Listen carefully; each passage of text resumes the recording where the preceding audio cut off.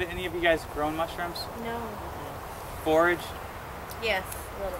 A little bit. Mainly chanterelles, or morels. Just chanterelles and morels, yeah. Not luck with morels, though. Well, mushrooms are probably the easiest thing to grow. Like, beans and peas are really easy to grow, but mushrooms don't really need anything. In fact, all you have to have is just some wood chips, and most mushrooms you can grow in the garden. Will you show us too? So this is King Stropharia spawn, which is a fancy word for Stropharia mushroom roots. Oh, so when you see that, when you see your wood chips kind of clumping up like that, that's It's not always the Stropharia, but it is from mushrooms. oh wow. When you're digging in the soil and you see these really white roots, those aren't, most of the time aren't plant roots. I should have taken pictures. I had mushrooms pop up in my backyard this morning.